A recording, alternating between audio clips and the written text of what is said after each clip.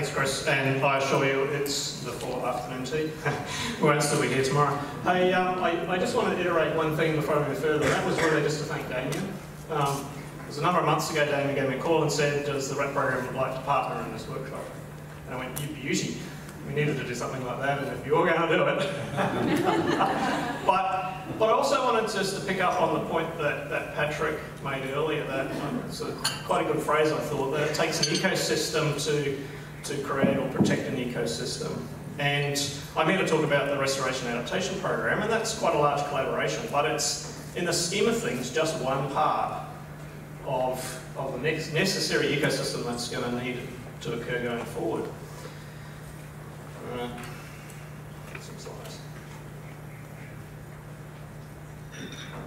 And Dave presented a really good case this morning as to why we need to do this. I'm not going to go back through that again, but suffice to say, climate mitigation, water quality costs, absolutely critical. We're in a context of what else can we do, and can we work with the natural resilience that's still in the system. And so this program was born. And again, a little bit was talked a bit about this morning already, but we set ourselves some goals, and it's a bit of an iterative process in that part of this phase is to also assess what goals might be possible. But, you know, there's three key things that are up there on the board. And that's not to say that we're not interested in the smaller scale or the local reef scale or anything else like that. But I'll make one comment. People come to see the Great Barrier Reef because it is the Great Barrier Reef.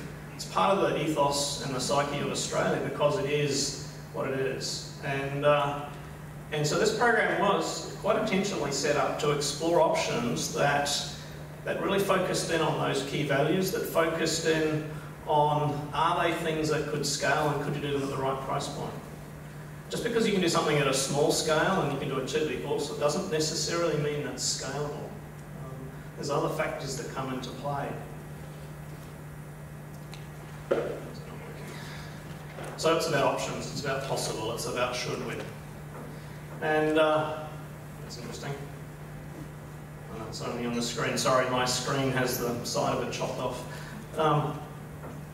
So we started talking about how might you go about doing this, and so a phased approach was looked at. There's no sort of shovel-ready, low-risk intervention option that will work at scale on the GBR and it'll cost nothing and it'll be risk-free. Unfortunately, if there was, we'd be doing it already. And so we started thinking about how you might actually do this, and so we talked about, well, we actually need to do a concept feasibility assessment. We really want to tease out what's there at the moment and what might be possible going forward and put a bit of a plan around this. But it's not a blank space. It's not that we're starting this without any kind of foreknowledge of what might be possible or techniques that might be utilised. There's lots of people who have been working on this within Australia, and today you've already heard a number of people talking about some of the international efforts. And so we wanted to reflect that, but also pull everyone together and see whether or not together we could start identifying what some of those options might be. And so we went to the government and they agreed to fund this concept feasibility phase. And I'd like to highlight one thing out of that. I think the reason that we got this funding, this initial funding, was that there was a large body of people all saying the same thing.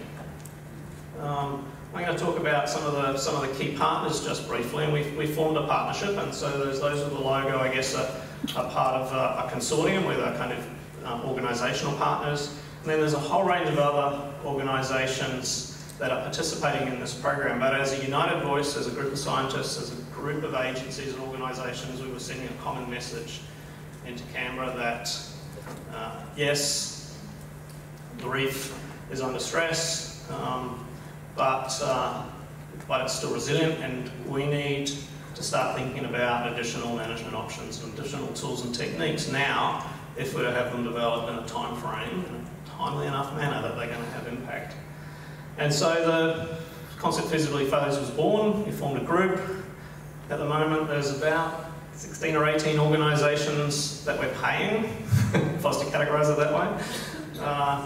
There's about 60 or 70 scientists who are being funded through this. There's another I do the maths, but it's close to 100 who are providing in-kind, plus all of their care networks, all of their partnerships, all of the international organisations that we're starting to partner and deal with. So this is a pretty large consortium of scientists, of engineers, of customers, of stakeholders who are all pulling together to have a look at this. I think it was described as a wicked problem a bit earlier. So we set ourselves some targets, some goals for this phase to look at what intervention techniques might be feasible, what's their scalability and cost, benefit and risks. Can we do a cost benefit? Can we do the classic investment case? There was a talk earlier about trying to value ecosystems. So there's a thread in this work that we're doing this year to better understand the value of the GBR and how different attributes drive different values. They can be quite diverse. They may be economic values, they can be social values, and everything in between.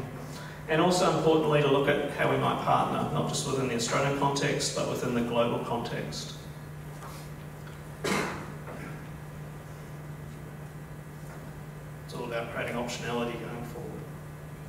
So the process, we've got about 15 or 16 sub-projects running in parallel, but I've kind of narrowed it down a bit into 4. So there's a whole range of work in the stakeholder and partnering space. So initial perceptions, and in particular, understanding engagement preferences, working out how we can actually engage and partner with these various stakeholder groups going forward. So they're not a stakeholder group, they're actually a partner, and shift that. What's the current regulatory context? How would this fit into that? What might need to be assessed and thought about going forward in risk management? International partners. The key to this is the global problem. I'm talking about this in the context of the GBR, but Australia's got a lot of other reefs, some spectacular reef systems in Western Australia in the north. And so this needs to be a partnership. There's a thread of activities that's looking at the interventions themselves. So identification, we're exploring crossover technologies. How do you bring innovation into this space? What's the technology readiness, development requirements, again, risks and benefits. So there's a thread of activities there, and there's lots of people are going to present on some of these matters throughout this conference. There's a modelling aspect to this. What's the counterfactual? Can we assess and can we better predict where we think the reef might go under different climate scenarios, under different management scenarios? It's tough. It's a complex question. It's a complex system. But can we model that better so that we can start modelling in some of these interventions and understand things like what's the scale that you might need to deploy an idea at for it to have a functional impact of X, and then how does that functional impact relate to the values that you're trying to protect? Decision support kind of moves going forward. If you've got techniques that you've developed and tools, at what point do you deploy them, or when do you deploy them? How do you make some of those decisions? And scaling and deployment, closely linked with the intervention technique. You can't think about these things independently, but where we can, what's some of the concepts that might be sitting on the table that we can explore? What might be the development timelines to bring some of these things to fruition? So can we kind of forecast what a development pathway might look like? Feasibility and limits, and importantly, investment requirements. I just put a little arrow in there to say, we're here in this process. So you're going to, I'm not here to talk a lot about, we've reached this conclusion and this is the answer. And in fact, that's probably not where we're going to land at the end of the year either, and I'll talk a bit more about that. But we are here to start engaging and as a group, start talking about some of the findings to date and exploring how we work together going forward. Ultimately, the idea here is to start and pull together the values, the risks, the benefits, the costs, and make some recommendations around priorities going forward. What's the critical path? Do we focus on a few interventions and try and progress those more quickly? Do we spread the effort across a lot? Within that, what are the things that we should focus on the most? Importantly, what are the unknowns? There's nothing like trying to work some of these things out to work out what you don't know. And there's lots of things that we don't know. You're exploring an intervention idea and you go, we just don't know enough about this particular aspect to make any call as to whether or not it would be risky or it would work. Others we know more about. So it's about identifying what we don't know and prioritising some of the work that needs to happen around this so that we can start making some better decisions. And it's about stakeholders. It's about identifying who they are and bringing them in and partnering with them in the broadest possible context. So I'm quickly going to go through some of the interventions that we've been exploring. At the moment we have them clustered into 15 categories or types. I'm not going to go through all of that. Some of that I'll go through in a bit more detail in the talk I'm giving tomorrow. But you can effectively split them into repair and prevention. Under the repair side, there's the kind of the replenished corals and exploring options from kind of coral aquaculture techniques to, a big ship is to remind me to talk about shifting corals. And again, there's some talks that you're going to hear about larval transport. Is it feasible to transport larvae that might otherwise be, for example, washed out in the coral sea and place them somewhere where they can have more value? Enhancing substrate and recruitment. So are there things that we can do that help the natural recruitment process? And it could be a quite small scale using devices, and this is a device that Secor have been testing. They have some more modern ones, which I'm sure they'll talk about in their talk over the coming days, through to larger devices. And there's another company here, an industry company, Subcon, who are going to talk a bit about some of their methods that they have been trialling. The classic rubble stabilisation, we use a Gabion type system, and how far could you take that as a method when you've got an unstable rubble bed? Through to biocontrol. So those are all techniques that are being explored. Biological support. Are there things that you could do to assist a coral that, for example, is in the process of bleaching but hasn't yet died? It might have shed its zooanthely, but it's still alive, as an example. So are there things that you can do with nutrients or probiotics or help it re-establish a culture? Are there things that you can do prior to the bleaching event, of course, in the same milk? Challenge with those, of course, will be distributing it. Actually, identifying the thing that you might want to do is probably the easy part in this instance. Working out how you deploy it into the system, much more challenging. Unfortunately, can't fly a crop duster out over the reef and drop something on the surface, if it was only that simple. And so if anyone's got any good ideas on that one, because there's a whole bunch of ideas about treatments sort of floating around, the challenge will be how to fit them in. Environmental adjustments, so there's a range of techniques that we're looking at there, from the small scale, there's some talks here on reef havens, through to what scale might be required in other circumstances. It's a picture of a power station. If it's that large, it's not feasible, heads up. Through to shading, a range of mechanisms. So there's some work going on in cloud brightening, and yes, I've got a bloke vaping. I'm not advocating any of these techniques, by the way. I'm simply expressing what we're exploring. And it's not as tongue-in-cheek as you might think, in that vapor methods, it's not smoke, but when you take a lipid or a wax and vaporize it, it creates a shading effect.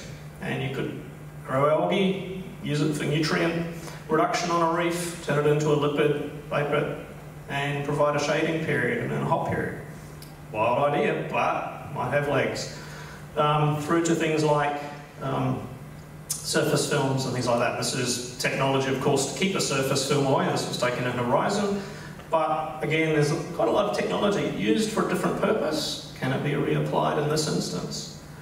And then the whole kind of assisted evolution space, from leveraging variations of genetic stock to selective breeding. And Lena's going to talk about that, so I'll rattle through. Well, it's about time. Importantly, we're also needing to explore things like windows of opportunity, diverse range of futures going forward. What techniques might work if we follow 2.6 or 8.5? Is it a 1, 2 or a 4 degree temperature rise? So what's the windows of opportunity? What's the synergies? What interventions are contingent on other interventions? Where do you get a 1 + 1 = 3? So again, those are the types of things we're trying to assess and model. And a couple of final points. It's not a risk-free space. Doing nothing has risk, intervening has risk. We need to understand that, and values. There's so many different value sets on the GBR, and so we're all going to see risks and benefits differently. If we don't go on this journey together, I can only reiterate all of the things that were said this morning, then we're going to end up in the impossible place when we start needing to think about what are we going to trade off if we need to make trade-offs. So I'd just like to finish up.